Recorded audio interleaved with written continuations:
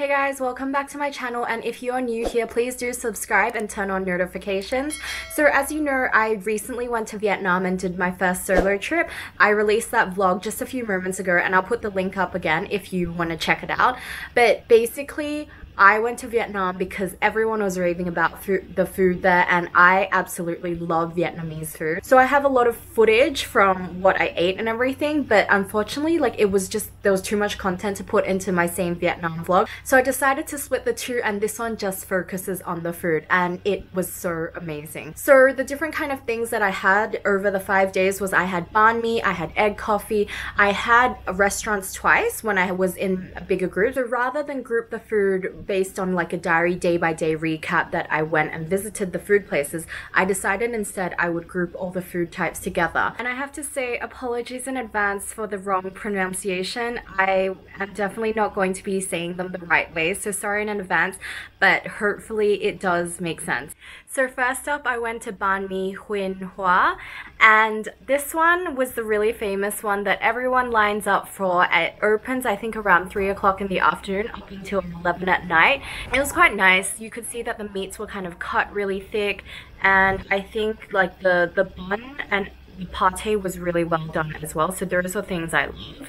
So the second place that I went was called Banh Mi 37 Nguyen Trai. So there was a little street food cart where they were cooking the meat on the side. It was really amazing to watch, and that one was a cooked meat one. So I traditionally eat the more cold meat ones. So it wasn't the first time that I had cooked meat ones. Like, I've had cooked meat varieties in before, but not in Vietnam. I liked it, but I didn't love it. So I think it comes down to a preference of just preferring the cold cuts as well. So the next one was Banh Mi Bui Thi Xuyen, and this one was quite good as well. Like, I was quite impressed with it, and even from the few minutes that I was just standing there waiting for them to make my order, you would have like lines of people like coming by the motorcycles, stopping for like 2 minutes. It was a whole drive-through thing, even though we were literally kind of on the pavement. So it kind of demonstrated the popularity, and it's great because it opens until 1 AM as well. So it was a good eat, like to have as a midnight kind of snack. But if I have to say my favorite absolute one,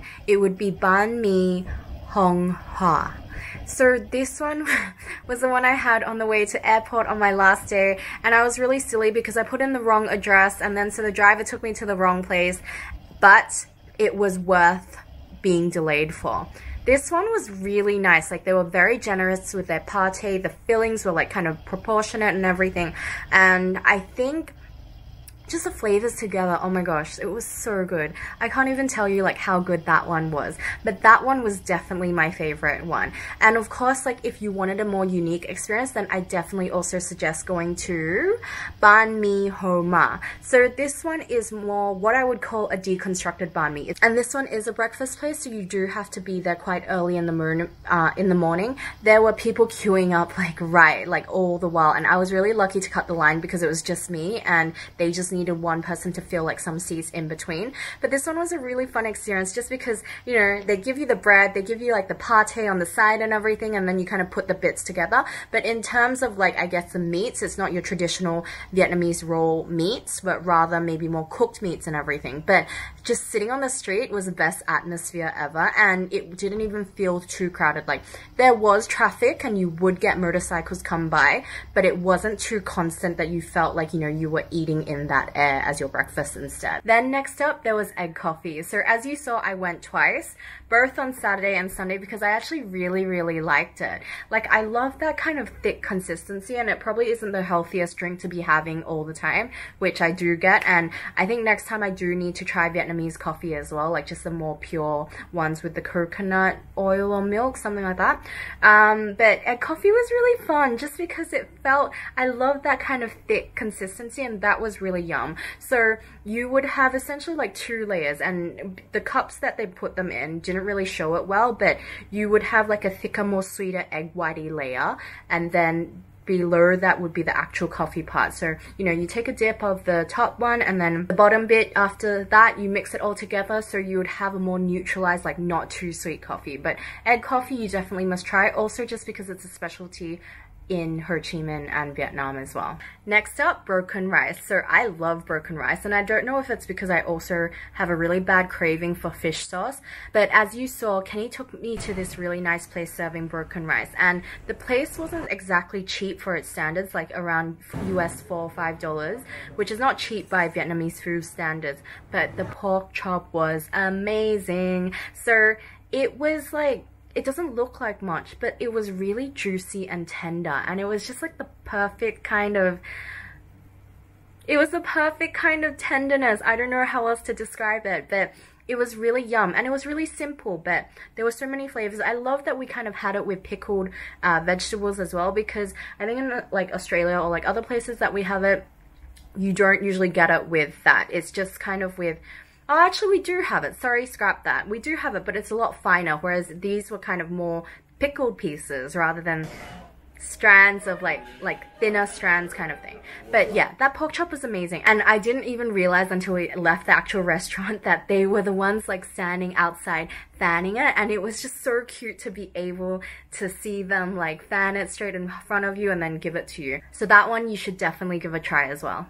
And then there was that time that we went to the restaurant called Hong Tea. So that was where we had the sliced pork dishes that we would wrap up in the rice paper rolls, put like a lot of herbs in, like would put mint, some kind of vermicelli as well. We would also put in some sauces as well, wrap it all up and eat it. So it kind of tastes like a summer roll, but I guess it was a bit different because they were sliced pork slices instead of like maybe prawns. That was a really yummy and kind of like, it just felt healthy, and that is what is found Vietnamese cuisine to really be. Like, a lot of them, like, you know, there's so much veggies and maybe steam boiled stuff, not so much super fried stuff, that actually their cuisine feels quite healthy. And the other noodle soup, I can't remember what this was called, but for me it was quite different because, again, like, you know, usually we're more used to like pho, broken rice varieties, so it was really interesting being able to see like that soup noodle as well. That was really yum as well.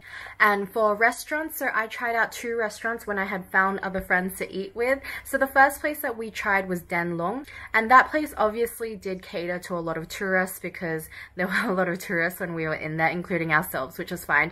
But oh my god, those ribs were amazing. Like, those ribs it was really good. Everything was actually really good. I really love that restaurant, and so it's a bit different. Like, I think to some degree, like the pineapple fried rice we had probably wasn't Vietnamese anymore, but doesn't matter. And then the second restaurant we went to was Secret Garden. So Secret Garden, the vibes, the atmosphere is absolutely beautiful, like from the lanterns just to the whole rooftop kind of atmosphere. And because it takes like it's like a hidden path you have to try and find to get to, maybe that adds to the whole element, I'm not sure. But the food was really yum as well, and we had so many amazing dishes, and I really loved that lotus root dish that we had. That was really good. What else was really good? Everything, maybe. Everything was really yum. And finally, I will round it up with pho, my favorite. So I found 2 amazing places. One is traditional pho, which was really, really yum. And I think the soup broth was just amazing, and oh, it was really, really good. I still miss it right now, actually. So maybe we need to hunt for some. But other than that, I did try an alternative fusion pho, if you'll call it. So my friend actually recommended this place to me, and it's called Now Now. I think that's how you say it. But we were attracted to it because it was bone marrow, basically. And me and my friend just have a religious obsession with bone marrow. So when we saw when we saw bone marrow in pho, we just like have to try it. So anyways, I did a solo dinner there. It was really great. I had quite a lot of things that night, but the waitress was so nice that she kind of gave me like 1 portion servings instead. That crab and pomelo salad was amazing. Like, oh, I don't know. It was just so good. I really loved that. And then also, what else did I have? The tacos were quite yummy, but it was a Vietnamese taco instead. So they weren't obviously using taco shells. They were instead using like, something else. which I have mind blanked.